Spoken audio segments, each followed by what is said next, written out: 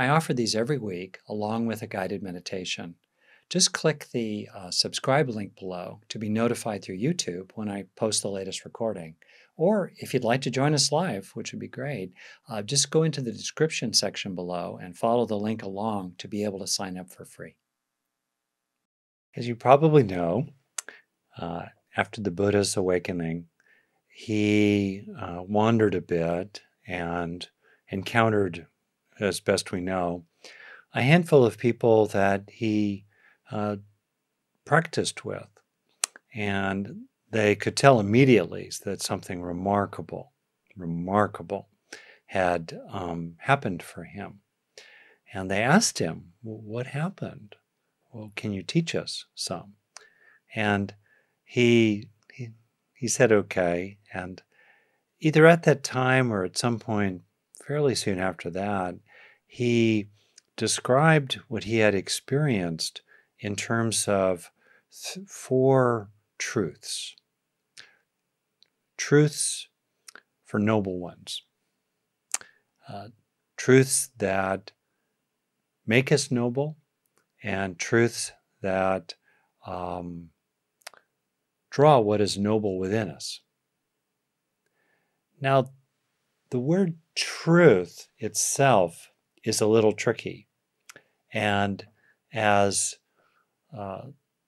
is taught in early Buddhism, and also as wonderful modern teachers such as Stephen Batchelor have pointed out, these so-called truths are probably better understood as practices.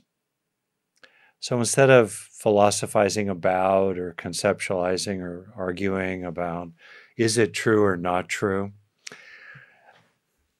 much more pragmatically, which was the Buddha's central impetus for himself and in his teaching, pragmatic, what's helpful. The better way to relate to these, call them things, is as practices. And essentially, we are to recognize the dukkha. We are to recognize that there are sometimes painful experiences in life. First, we are to recognize also that even our happiest experiences inevitably change because all experiences are impermanent. They're dynamic, they're changing, sometimes changing altogether. And we are to recognize, firstly, that all experiences, and in fact, pretty much all phenomena in the material world, are of the nature to be made of parts that are connected and changing. So they are empty of solidity and thus incapable in any single case of providing lasting happiness. In other words, everything is relational and processual. We are to recognize this. That's our practice, to recognize it. Second, we are to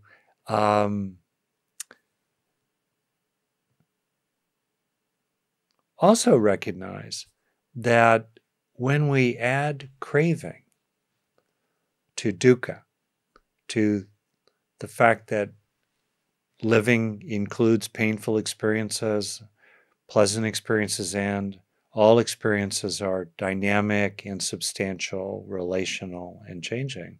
When we apply craving to that, we suffer. We get upset, we create conflicts with others, we become discontent, we become driven, frustrated, pressured, unhappy.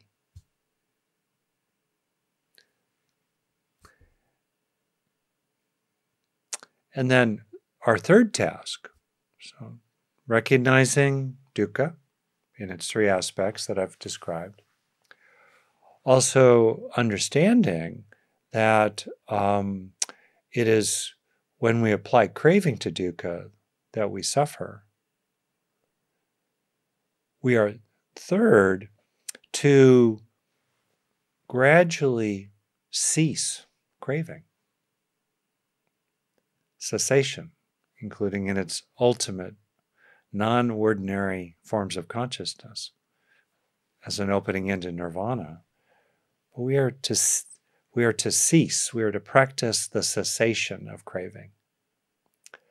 And then our fourth task, is to engage and cultivate the qualities that are acquired in the Eightfold Path. Qualities such as wise view, wise intention, wise effort, wise concentration, wise livelihood, and so forth. So we have these 4 tasks. It's a way to understand practice, right? We are to recognize, whoa, experiences are dukkha. They're not bad. Even the best experiences are dukkha. Even the experiences of an enlightened being are dukkha. The experiences of great inner peace are of the nature of dukkha, in that they're emptily occurring, incapable of providing at any single moment permanent happiness, because they keep changing. And we have the task to understand the impact of craving. We have the task of ceasing craving, and we have the task of walking the path. Beautiful way to understand practice. All right. I'd like to focus on that second task and the third task, really, of craving less rather than more. There are many schools of Buddhism, and to kind of borrow a point made by Joseph Goldstein, of all the various developments of Buddhism over 2,500 years, growing like a wonderful, magnificent tree from a single trunk, deeply rooted in the Buddha's own realization, and then with mighty limbs and branches, and then finally twigs and leaves extending out. In all of that, no Buddhist teacher recommends craving more, right? And so let's explore the process of craving less in the present. And so here I want to approach this as an exploration with you, as a kind of experiential exploration, especially in 4 aspects. So I invite you to be aware in the present of craving more or less. And this talk and this topic are for me a little big thing. It seems so little in the moment, in the present. More craving, less craving. And yet it's such a big thing. Craving more, craving less. Seems so little. And it's such a big thing. So I'm inviting you into an awareness of how craving occurs for you broadly. Now, there are extremes of craving, certainly. And people have asked in the chat, well, what about if you're grappling with addiction? That's a very intense form of craving.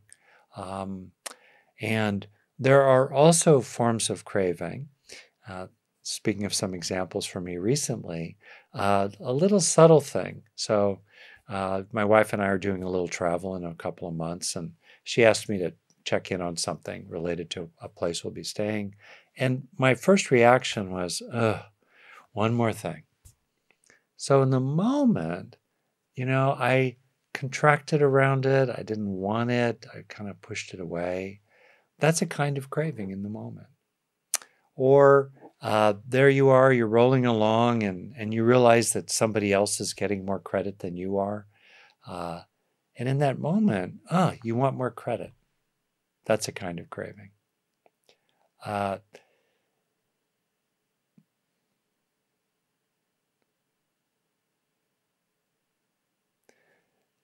Let's say you're aware of mistakes you've made, or maybe a particular mistake, and when you're aware of it, you feel bad, you regret it, you have remorse. So that right there is an unpleasant experience.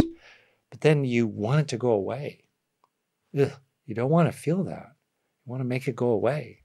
That too is a kind of craving.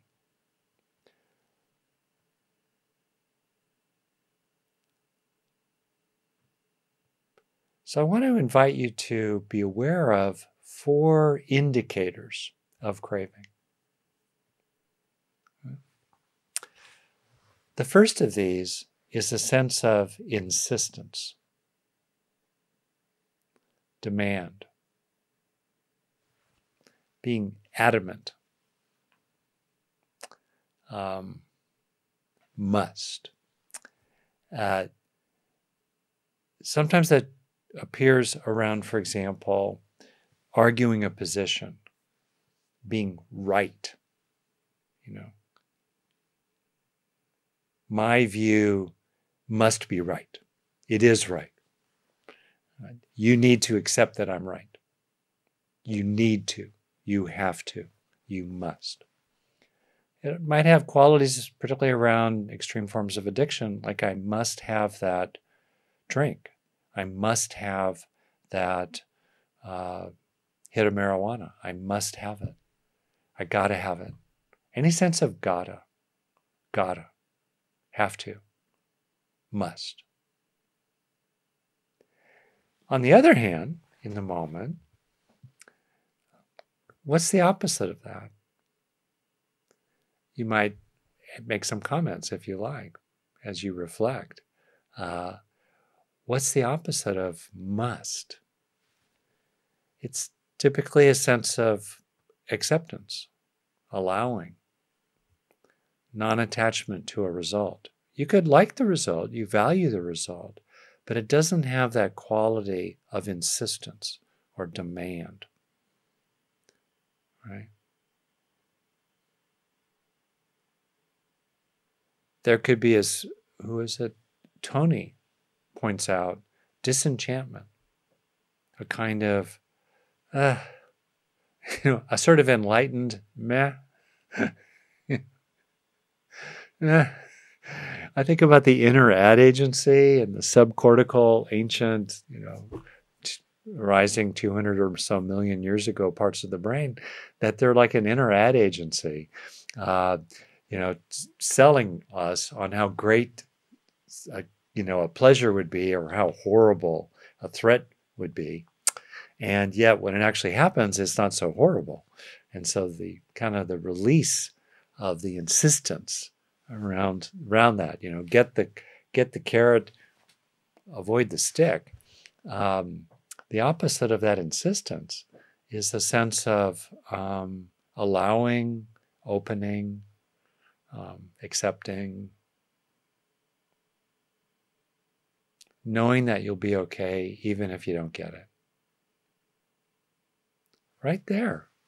Can we be mindful, moment by moment, of the quality of insisting or allowing? Right there. It's the little big thing, isn't it? And which side, I think of this as a roof that's pitched.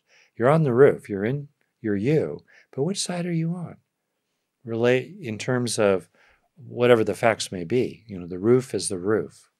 Events are events, conditions are conditions. What's occurring in your experience in the moment is what is occurring.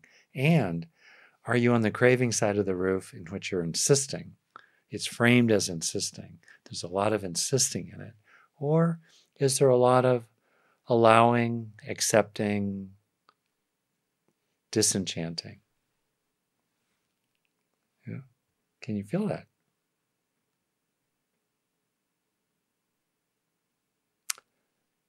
A second quality, very much in craving, is a sense of contraction. Holding tight, as someone puts it, 1969. Contraction. You could kind of feel it in your body, right? So lately I've been kind of laughing at myself more than usual about my tendency to chase the red ball. And I probably talked about this, I think, some weeks ago, where, it's our nature to chase the ball. We crave the ball. And biologically, animals that were not very motivated by craving were much less likely to pass on their genes. So it's natural to crave. It's not a sin. It's not pathological. It's natural. The problem is that it naturally creates suffering when we apply craving to the inherent nature of experiences to be dukkha, to be made of parts that are connected and changing, to sometimes be unpleasant, and even if they're unpleasant, they pass through our fingers in the present. So here we have this sense of contraction, and we can contract around the ball, right? So I'm trained. In addition to our biology, culture rewards us for getting the ball, right? So I have a highly trained mind that essentially, sees the ball, values the ball, wants the ball, pursues the ball, gets the ball, and looks for the next ball. And in that process, there's an insistence, to be sure, about the ball. Got to have the ball. You know what I mean? And it's like a dog chasing a ball. I'm like a dog chasing a ball. And it's the nature of the dog to chase a ball. It's not a bad doggy. And wow, in the process of chasing the ball, the dog runs into traffic and creates risks and bumps into people and knocks over furniture. And in that, there's often a sense of bodily contraction. We're contracting around the object of desire, right? That part of the whole, rather than seeing the whole, we're locked onto that part. We're contracting around that part perceptually. And in your body, you can feel the contraction, a little contraction in that craving. So you can be mindful of that. That's a clue. What's the opposite of that contracting? What's the cessation of that contracting? It's opening, like we focused on in the meditation today. It's opening out. It's going wide. Whew. It's seeing the whole. It's opening the hand. I read this line recently from the great poet Jane Hirshfield, who said essentially a closed fist can only do one thing. It can basically bang on stuff. Boom, boom. That's what a closed fist can do. But an open hand can do an infinite variety of things. It is very wieldy. And so we can open. And you can just tell, you can tell a mind that is closed, that's positional, that is righteous, it's contracted around something versus or distinct from a mind that is open. We have the line from Suzuki Roshi, an expert mind has very few possibilities, but a beginner's mind has many. It's very open. So again, you can feel it in your body. Are you getting contracted, or can you sustain like an open-heartedness? Can the shoulders rise, the chest open? Can there be the opening of a breath? Such a little thing, right? Contracting, opening, narrowing, expanding. Such a little thing. And yet right there is the tipping point between suffering or not suffering, more suffering or less suffering, more harming, less harming.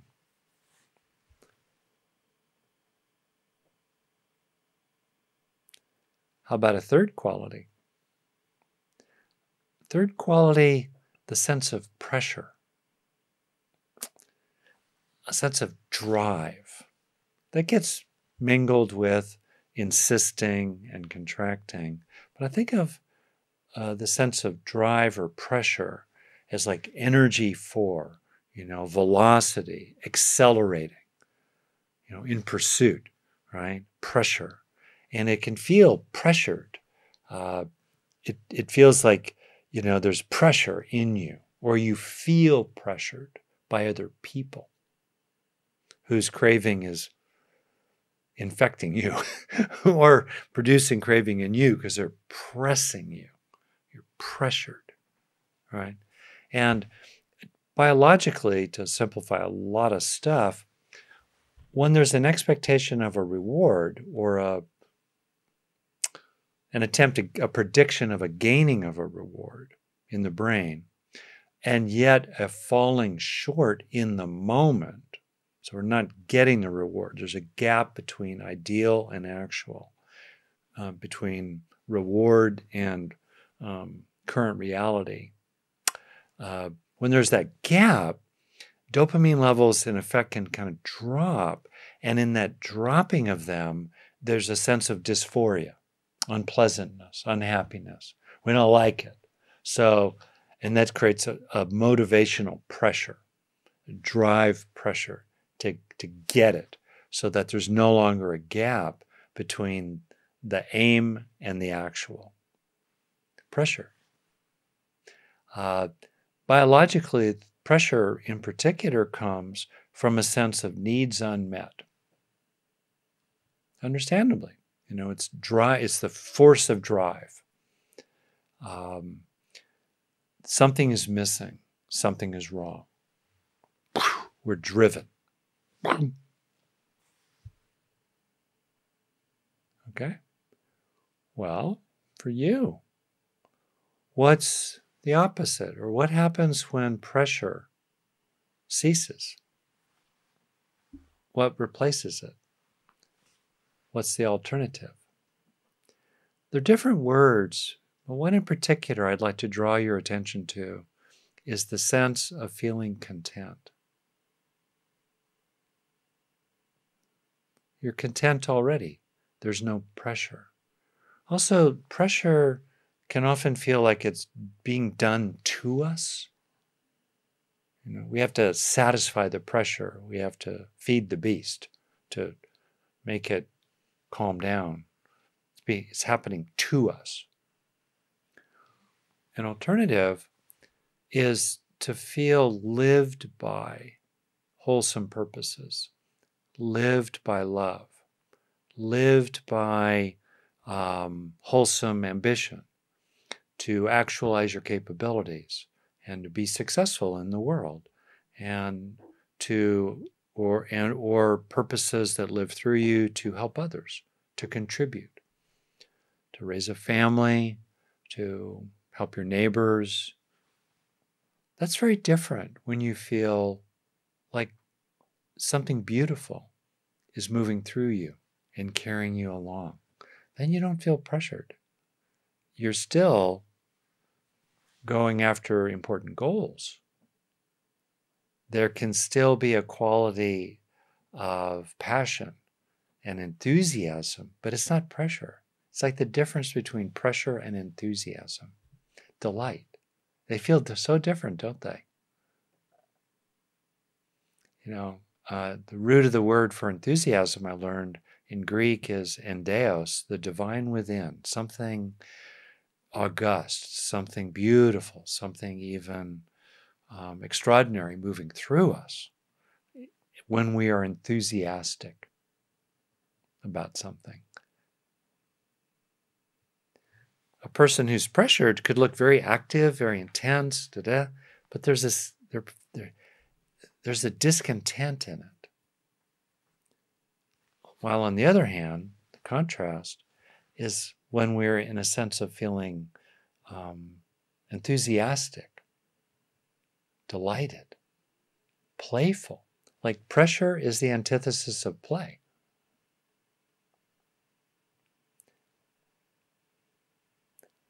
Now, of course, actually, I'll say this as a general point and come back to it.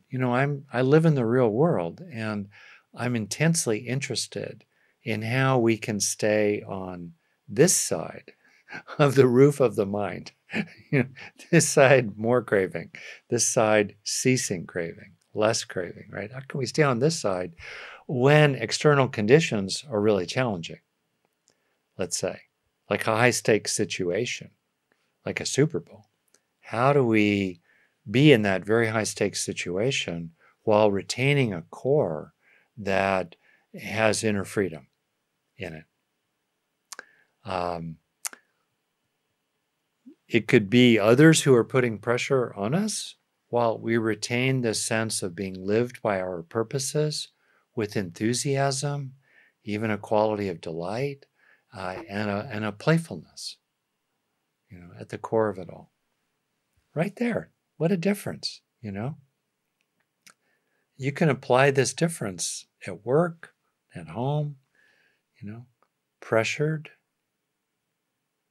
content, enthusiastic, playful, pressured, driven, pushed, compelled, or not. Right there, such a little thing, isn't it? And such a big one in the moment.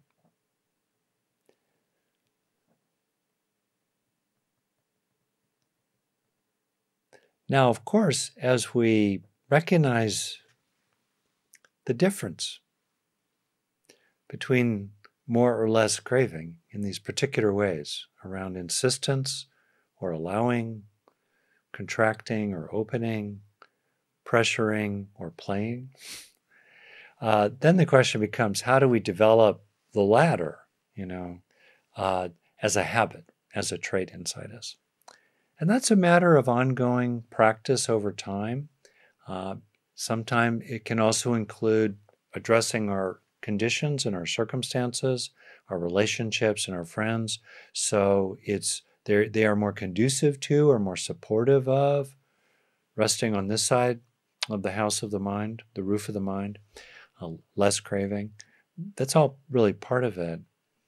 I'm drawing your attention to where practice happens mainly, which is in the present. So that in the present, there's a greater mindfulness of more or less insistence, more or less contraction, more or less pressure. And as we become more and more mindful in the moment, in an increasingly granular, even subtle way, we are more able to be mindful of the habit of craving as it arises and disengage from it, withdraw fuel from it, definitely not hop on board it. It's sort of, here we are continually. Another metaphor, at the train station, and there are two tracks. Here we are, one track, the other track. And, trains are continually coming on each of the tracks. One of the track is craving. It's the craving track. And the other track is the ceasing craving track. And at any moment, the question is, which train are we on? Or which one are we about to get on? And very often, when the trains come by us, they're not yet moving full speed. We're not yet on one or the other. We could kind of lean on into one, or we could lean into the other. And being mindful in the moment of leaning into insisting or leaning into letting go, leaning into contracting or leaning into going wide, right? Leaning into pressure, leaning into content already, right? Right there, such a little thing, moment by moment. Which train will you hop on board? Moment by moment. So powerful.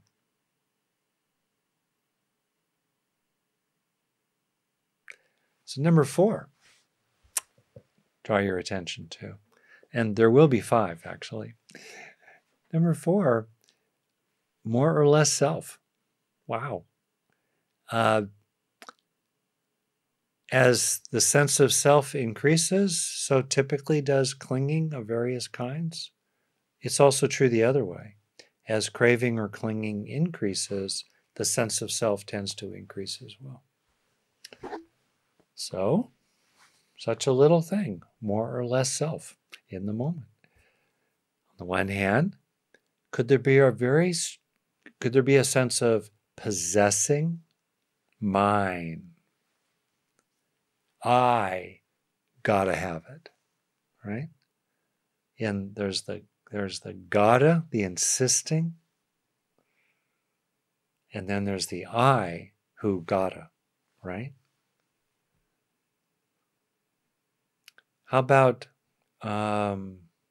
identifying with something like a position or an object that's me? Huh? That fosters craving. Or taking things really personally. Oh, how dare you? What an affront, right? Getting caught up in resenting. Resenting is craving.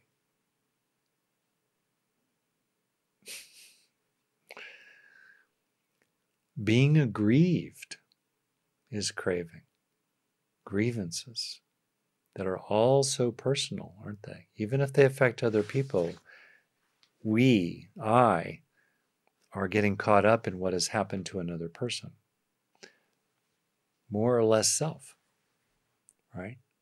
You can just watch it. You just get caught up in I this, me that, mine, there. On the other hand, there could be less sense of taking things personally. More of a sense that what's happening is happening, and there's a particular body mind with a name tag. There's Georging, there's Ricking, right? There's Maureening, Ayeli-ing, Catherine-ing, Madison-ing, right? Yay. There are those. That's happening, but it's much more impersonal, not dissociated, but connected to kind of everything unfolding locally, right there. Is there a heightened sense of getting your ego caught up in it?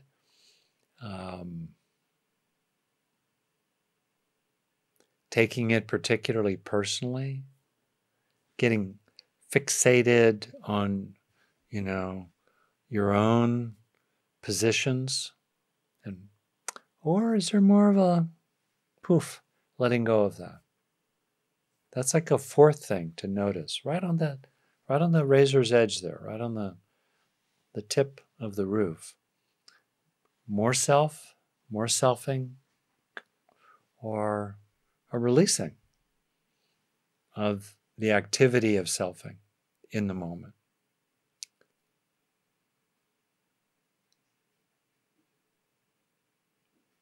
Okay? And then last one, and then I'll open it up, see what you've got to say about it. This is a basically, I'm encouraging a practice. The Buddha talked about the task, right? And one way to explore the task of ceasing craving, alongside the task of understanding the impact of craving in more and more granular and subtle ways. As we engage that task in the present, we become much more mindful of the process of craving, which then tips the dominoes, falling with suffering as a result. The fifth distinction to notice in the moment is what the Buddha called becoming compared to being. So biologically, again, animals that were really good at predicting and becoming and planning and imagining a future and imagining themselves in that future, they were more likely to have survived. And we are their great-grandchildren. Here we are today. Okay. And there's a place for imagining yourself in a certain future. There's a place for that. There's a place for planning. There's a place for that. But very often, what you'll find is that inherent in a process of craving is some quality of becoming distinct from being. Very often, we are orienting around becoming because there's a sense somewhere of dissatisfaction with what we are already being.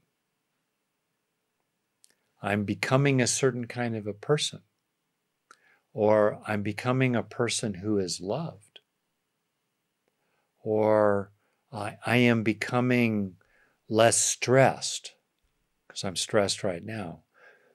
And this is kind of tricky because there's a place for being helpful to ourselves, being on our own side, right? But on the other hand, you can watch the difference in your mind between leaning into a future that you want to grasp and claim, which are kind of pre-craving, on the road to craving, leaning into craving, grasping, claiming, right? Which involves becoming. And it's very different to experience abiding in being, simply being already okay, already content, already full, through which processes and motivations and plans and actions are flowing through being without getting caught up in attaching to what we hope to become. Being distinct from becoming. So to summarize and finish and then see what you make of all this, I'm inviting you into a deepening mindfulness of more or less craving in your body, in your emotions, in the present, right? Indicated by any one of these 5 distinctions, right? More or less insisting or allowing, contracting or opening, pressure or contentment,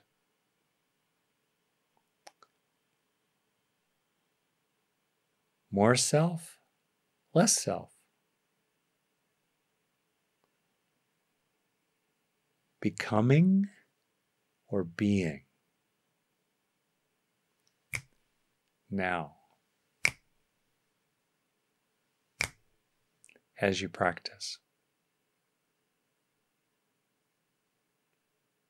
And then see what it's like to rest more and more in your home, in our home base, our nature, what is natural to us, really, in which we have an accepting allowingness for whatever's arising, not resisting it, being at home in a quality of openness, spaciousness, curiosity, invitation, welcoming, at home, in a sense of feeling content,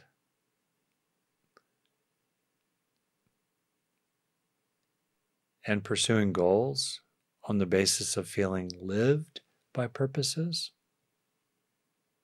and with a sense of presence and awareness, but not a contraction into self, and a resting in a sense of being. These qualities all together, being increasingly at home in them, finding these as your natural home.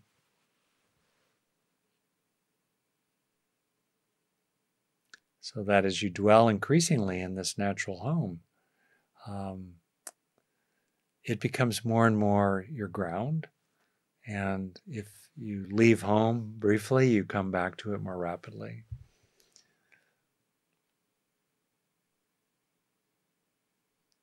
And you can be at home there with others too. Okay. Well, what do you make of all this? So I have a lovely question from Julia Harris, Julia 23 after. Is there a conflict between setting healthy boundaries and insisting? It's really great. I made a kind of distinction between this side of the roof and that side of the roof, like it's binary and dualistic. In reality, it's more like, the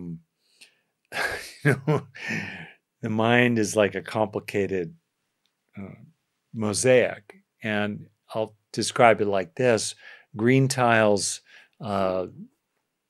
gray tiles, and red tiles. Green tiles being less craving, red tiles more craving. And so at any moment in your mosaic, is there more or less green or red?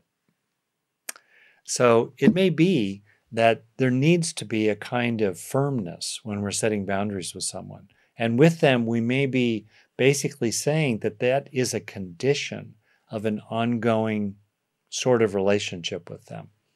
That we are insisting in that sense. But in the mind, in your own mind, there could be an ultimate resting in equanimity about it, and knowing that what you are insisting that they do, they may not do, and finding a way to be ultimately allowing of that and at peace about that.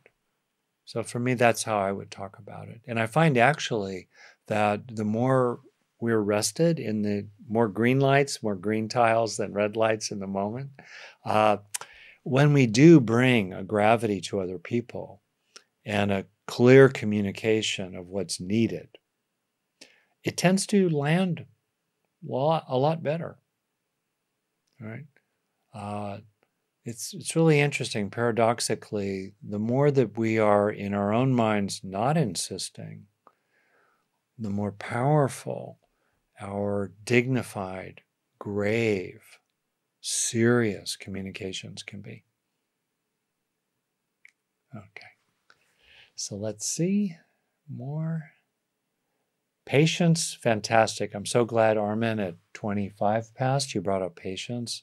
Patience is one of the 6 perfections of a awakened being, and we are perfecting these qualities along the way. Patience, it sounds so down to earth, and it's wonderful, because in patience, you're not insisting. You're being present with what is. You may wish it were different because it might be real unpleasant or it might be bad. But there's patience about it. You're not impatient. I've been really watching my own impatience, in which I see the ball, right? And it's a good ball. We really ought to get the ball. Let's say, trust me on that. It's a particular ball. We really ought to feed children, right? We really ought to preserve democracy. We really ought to, do a certain kind of task at work. We really ought to do that. And then I can be in situations where I'm watching other people and it's taken them a while to get it. And I can get a little impatient about it. Hey, don't you see the ball? Right? But no. Right there, craving and suffering. Like, hurry up, get the ball, hurry up. Pressure, hurry up, pressure, suffering. Okay, so let's see. I love these summaries. Thank you, Sarah. Yeah, what do we do when in the moment there's intense craving? Someone earlier brought up again, like I said, addiction. In the moment, 99% of you might be on this side of the roof. 99 of the 100 lights are flashing red, let's say, but there's one. Can there be just one that's flashing green? And that makes all the difference in the world. Because then if there's that one part of you that can simply say to yourself, so craving, so triggered, so,